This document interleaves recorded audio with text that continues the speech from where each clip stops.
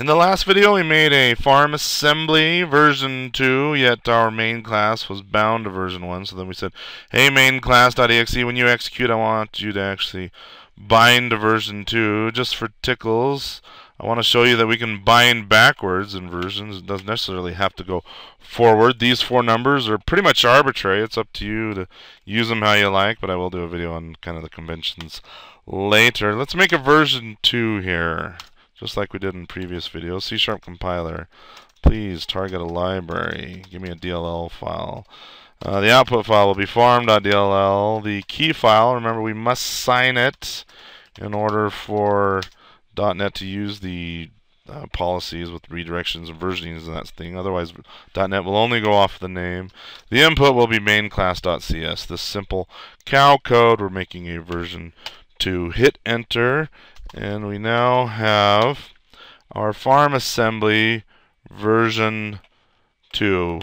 Very well, let's compile main class this time against version 2. In the last video we only did version 1 and then we redirected from 1 to 2 using the configuration file. But this time I'm actually going to compile against version 2 of the farm. So C# compiler, please reference the farm assembly, and the input file will be main class.cs.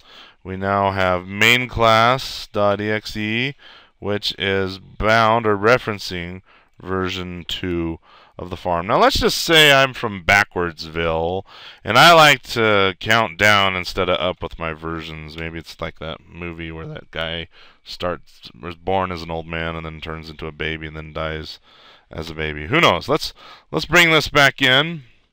Send this back out and change this back to version 1. Version 1, I'm going to use the up arrow to find the command to compile our farm DLL. We remember version 2 here, we're bound to version 2 from main class.exe, but now I'm going to change this to version 1 by compiling like so. So here we go. Hit enter. Clear the screen. Main class.exe. Bombs. I'm trying to find version 2.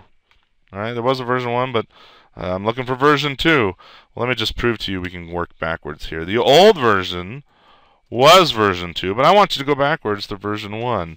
Again, these numbers are pretty much arbitrary as far as .NET's concerned. I'll show you conventions later. Save the config file. Go here and say main class.exe, and there you go. We just bound to an old version of an assembly. So good deal. I don't know why you would want to do that, but if you need to do that, you can, and that's how you do it.